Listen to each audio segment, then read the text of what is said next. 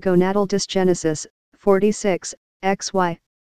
Defects in the sex determination process in 46, XY individuals that result in abnormal gonadal development and deficiencies in testosterone and subsequently anti-Müllerian hormone, or other factors required for normal male sex development.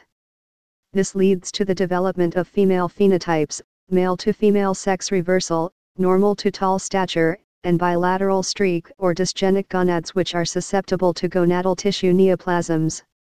An XY gonadal dysgenesis is associated with structural abnormalities on the Y chromosome, a mutation in the gene SRY or a mutation in other autosomal genes that are involved in sex determination.